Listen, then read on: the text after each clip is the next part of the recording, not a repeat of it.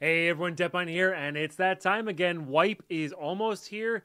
As you can see, we're coming up on a wipe right in August here, 2023, and we have a bunch of new features added to the game. But yeah, it's that time. Time for a new season of Hardcore Tarkov. Rules and everything else coming right up.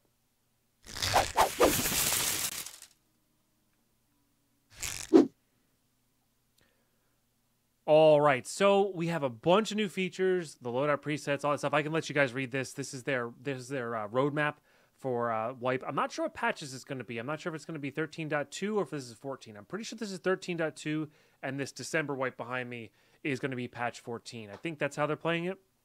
But we have a lot of cool new stuff coming. Lots of new hideout stuff. Not a lot, lots of new. A couple new hideout things coming. New guns, new equipment, Streets expansion, new boss, which we're going to see in just a second, and quest rebalancing. They did this really cool thing at the end of this wipe where the top leaderboards got 2 spaces added to their stash, and there's this whole crazy quest line to actually add stuff to your stash. We weren't anywhere close to that, so I decided not to reboot Season 5 to get that. This season, however, if they do that again, we will be certainly trying for it. I'm hoping that this season does actually go through to the end of the wipe. With the success of last season, yeah, we're going to keep going. So let's hop over to the rules. Just get those out of the way real quick. They're very similar to Season 5's. There's Kaban there, the new Streets boss, rocking the new gun. That's a fully automatic Mosin, for if you're curious, as an LMG form. But here we go. So the rules. If you're not familiar with Hardcore Tarkov, it's relatively straightforward. Delete your starting inventory, okay? For us, that includes your pouch container. No pouch container, you got to buy your first pouch container. Okay, so that's 1. 2, container rules. My container rules are I can put anything I want from the stash into the container once I have one, but I cannot loot into it. If you take it out in the raid, can't put it back in. Simple as that. So we can put keys in there from the raid. You can put basic meds, some ammo, stuff like that. Rule 3 is also very straightforward. No insurance. Rule 4, no after raid healing, except for after death. The after death is just to speed up for streaming purposes, not necessarily for recording purposes, because I could theoretically go walk away, let the stash heal me. So it's just a time saver. And the after death means if I do limp out of a raid, I do have to spend some meds. So it's not easy and free. So no after raid healing except after death. It's just an easy one. Okay, so this is where the big changes for our personal playthrough from last season are coming. So the classic no purchasing from dealers and no flea market are still apply. You can still buy specialty items. You can still buy any cases and containers. Barters are allowed. And added a rule of any item that cannot be sold to any dealer can be sold on the flea. We had an instance last season where we found a violet keycard and the dealer stopped taking them.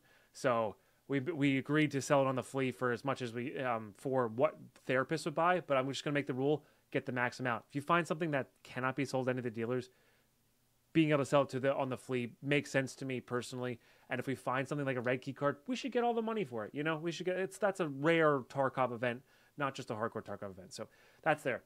You'll notice though, the usual rule of you can buy currencies is not on that list. So you are not allowed to buy currencies from dealers anymore in this playthrough. No dollars, no euros. Which will become evident for rule number 6, which we have new scav rules.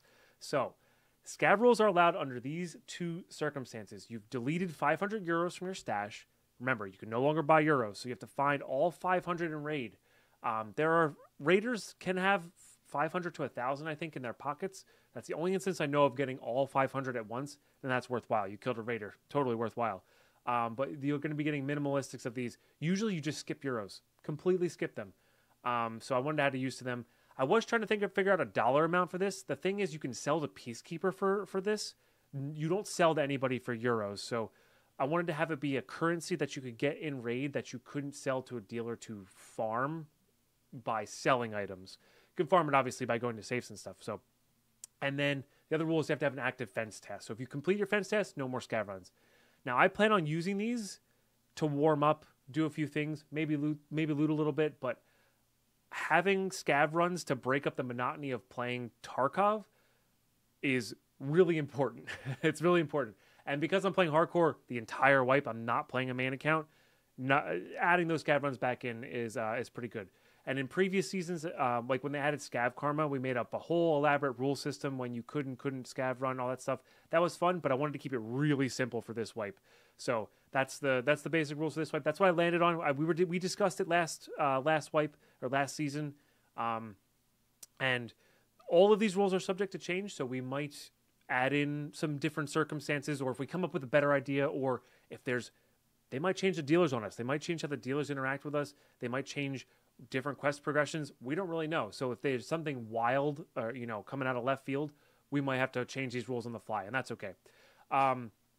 Classic rule, pouch container uses hands. That just means if you have a pouch container and you go in naked, this doesn't apply to us very much because by the time we get the pouch container, usually we're running with a bag every time.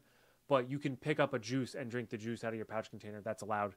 But it's just a caveat. Probably not going to happen.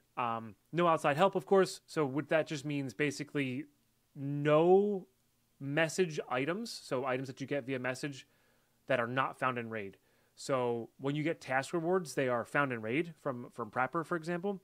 His quest rewards will be found in raid. His Christmas gift will be not found in raid. So you can use the found in raid items and vice versa, and not vice versa. But that's it. Those are the rules. And of course, all this will be available at Deadpine FPS, which is the channel you're watching on right now. This image will be up as a link in my chat, so you can track along, use that. I'll also have the text document there. There's like 1 or 2 extra sentences on there.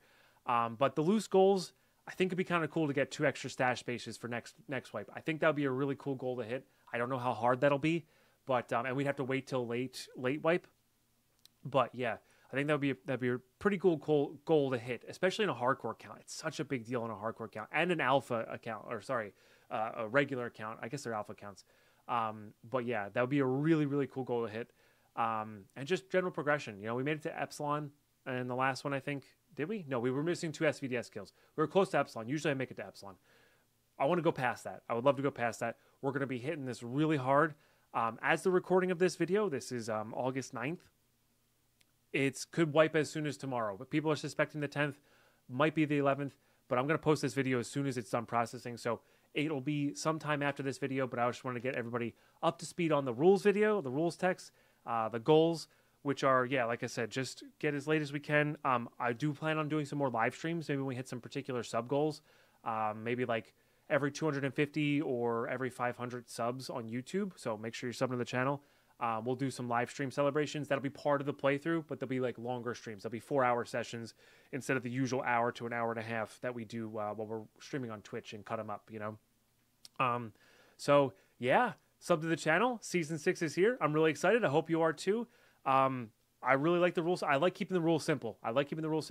Playing this is basically playing Survival Tarkov. This is a really good series if you're new to Tarkov. We're going to be playing very basic, very slow, very survival-based Tarkov. It's not going to be the bang, bang, bang, efficient, you blink, and I'm already level 42 type of Tarkov. It's very slow, very grindy, and it's a lot of fun. It's really good at teaching spots for new players, so hopefully you'll join me in this season. Watch along. There'll be playlists for sure. Check out the Twitch channel and all that stuff and more. So thanks for tuning in the rules video. We'll see you in the wipe.